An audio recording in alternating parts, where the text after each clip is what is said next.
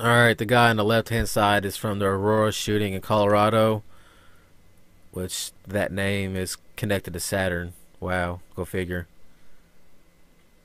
The guy on the right hand side is his stage name is Gene Rosen from Newtown, Connecticut. I don't know if that's his real name or not, but I'm just gonna call it a stage name because he's an actor. It's a picture of the same guy in different shootings. If you look on the guy on the left hand side, he's a little bit bald on top. Uh, he's a little bit thicker. He's got a tan. And the guy on the right hand side, a little bit thinner. He's no tan. He's like Casper the Friendly Ghost. But look at his glasses. Look at his glasses. He's wearing the same fucking glasses. Okay? Notice he's wearing the color purple too. That goes, back to that godforsaken planet. But anyways, it's the same person. They're an actor. All the world is a stage. Okay? It's all a show. And it's not real. Your presidential elections are fake. The town hall meetings that presidents are supposed to go to are fake. The presidential debates are fake. The questions that are asked to the president and the other running candidate, they're all staged. They know the questions that are going to be asked so they can give a good enough answer. You put somebody up there like me or like Occult Science 101 or some other people out there like Truth or See up there to ask some questions to these people, man, we would bust their heads wide open. And there's some other people out there that I know for a fact can do the same thing. This is just, people that I could think of off the top of my head. It's all staged, people. Wake up. It's all a show. All the world is a stage. The American people, the sheeple's attention span is that of a 2-year-old. It's quite obvious. And it's by no accident that these shootings always happen like almost 6 months apart. It's usually around either the spring, summer, fall, or winter solstice. It always happens around that time. And American people are so fucking lost.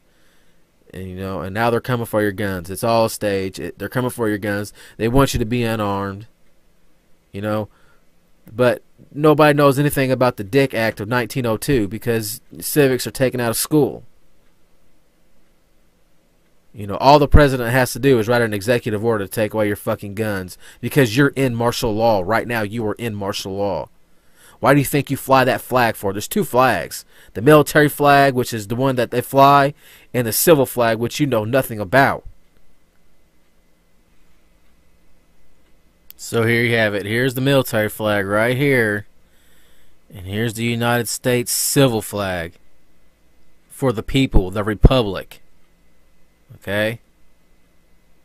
Now, why have you never seen this flag on the right hand side? Why is that? Why didn't they show you this in school? Because there's a big difference between education and indoctrination. And you're not educated, you're indoctrinated. Look up those words and see what they mean. I'll leave a link to these websites so the people who really want to dig in and do some more research can find it. In this little short clip I'm about to show, this is General Orders 100, the Libra Code. And this is going to explain to you how we are still in martial law. So pay attention.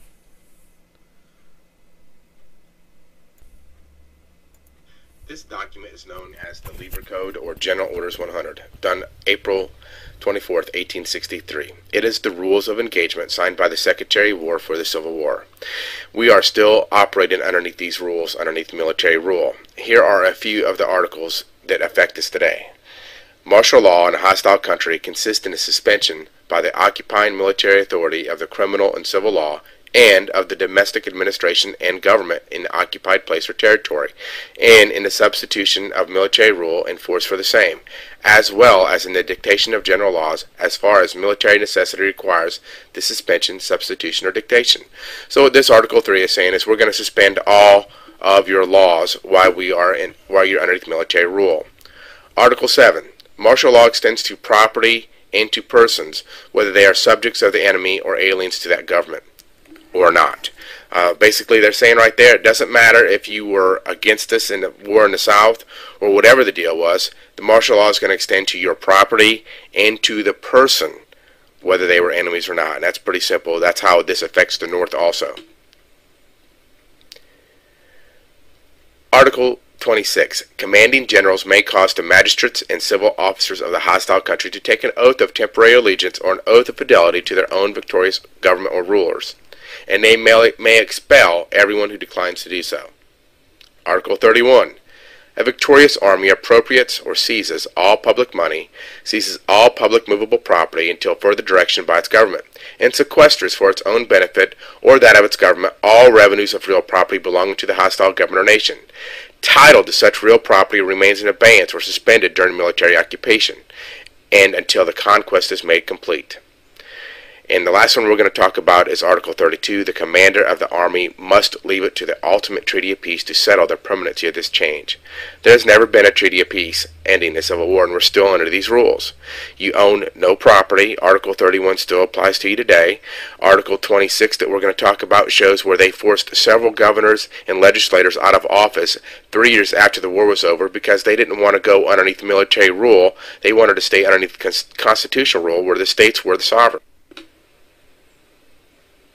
This document is from the nps.gov website, National Park Service, and the question here is, where was the treaty signed? And they're talking about the Treaty of Peace to ending the Civil War. And their answer is, there was no treaty signed to end the Civil War.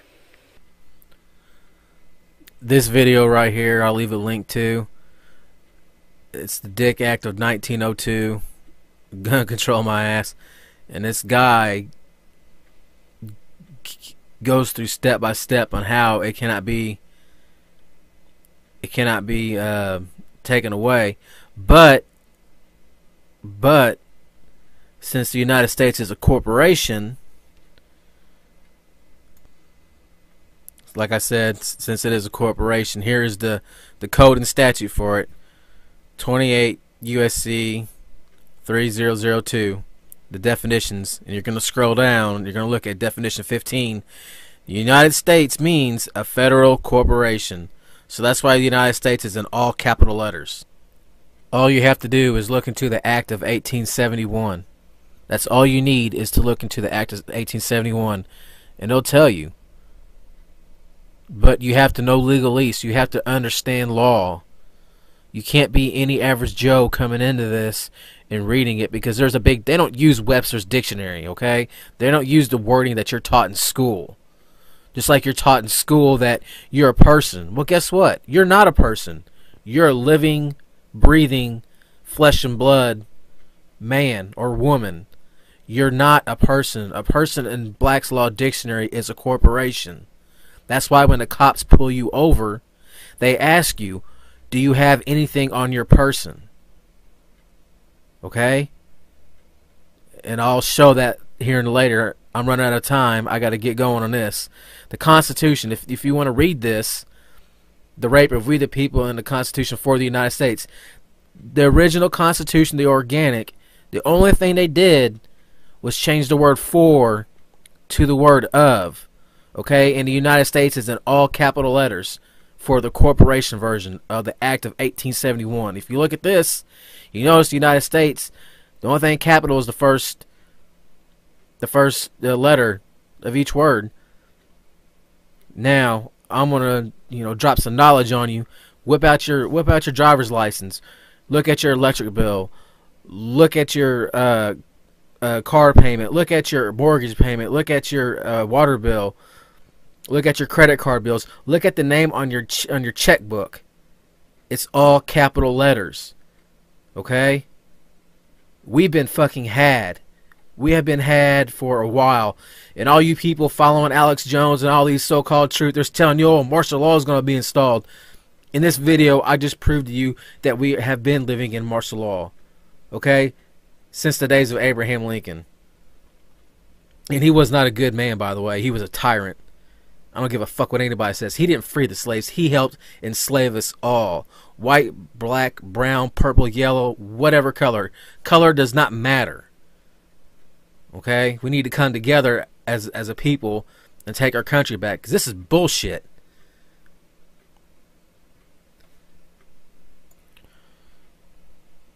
All right, here's the definition of a person in Black's Law Dictionary. In general usage, a human being, i.e., natural person, through by statute term may include labor organizations, partnerships, associations, corporations.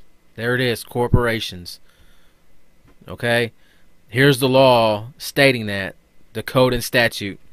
You know, I don't lie. I got no reason to lie. I don't fucking take donations. I don't get fucking money from people. I don't do none of that shit. Okay, I'm a man of my fucking word. My word has meaning. I have integrity. I'm not a fucking sellout. Alright, so here's a picture of a checkbook that I got offline, and it's not real, so whatever, deal with it. But the names, if you notice, is in all capital letters, okay? It's in all capital letters.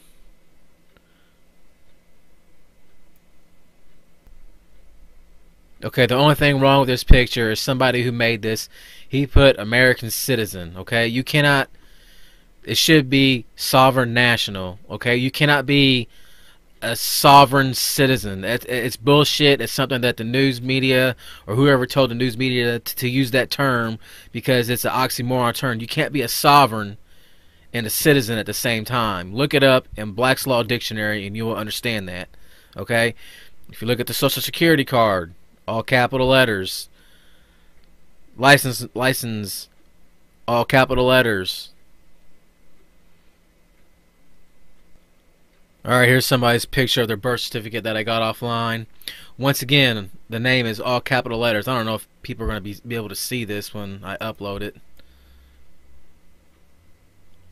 All capital letters, okay? All capital letters. You notice too, anybody out there that's traded in stocks or whatever, if you notice, this birth certificate is printed on bond paper. Here's at the bottom of the birth certificate. If you notice, it says American Banknote Company. We've been had. Here's somebody's electric bill and gas bill. If you notice at the top the name David G. Pope, I pulled it offline. The name is in all capital letters. Once again, all capital letters. And here's a picture of your federal tax return. You notice the name, all capital letters. So I'm just going to stop right here on this shit and ask you, is that how you spell your name, is in all capital letters? Is that what they taught you in school, is how to spell your name, is in all capital letters? But you go every day in your life not even remotely even looking at that stuff. I noticed this shit when I started driving. When I got a driver's license, I noticed my name was in all capital letters. And I asked my mom, I asked a couple other people, why is my name in all capital letters? I even told the people at the DMV they fucked up. And they were like, no, that's the correct way. This is how we do it. And I couldn't get a straight answer from nobody. And for my family members that I asked, they didn't know. And it's not their fault. It's nobody's fault. We are all living in ignorance. Okay? It's not that we're dumb. Well, some of you motherfuckers are dumb. And some of you motherfuckers are fucking troll. And you troll the internet coming in between truth. And yet you're working for the dark side. You don't think the dark side ain't going to flip on you when your time comes to get a fucking bullet to the head? You're just a pawn on the fucking chessboard. But you don't give a fuck because you don't fucking think neither. And you're easily manipulated. I fucking hate you fucking trolls, man. If I could get a full-time job executing you assholes, I would do it without no remorse. Because you're putting treason on your own country and your fellow countrymen. You have no excuse. Okay, so all you COINTELPRO agents out there doing what you're fucking doing, when you watch this video, ask yourself these questions. What's really going on?